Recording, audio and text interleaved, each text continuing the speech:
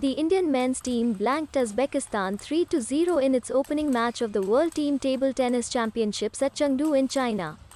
Harmeet Desai, G. Satyan and Manav Thakkar scored comfortable victories. India's top paddler Manika Batra lost both her matches as the Indian women's team went down fighting to Germany, seeded 5th, 2-3 in its opening group match of the World Team Table Tennis Championships. After Manika lost her opening rubber to world number 8 Yingha, two young paddlers, Srija Akula and Dia Chitale, punched above their weight to script wins over much higher-ranked opponents.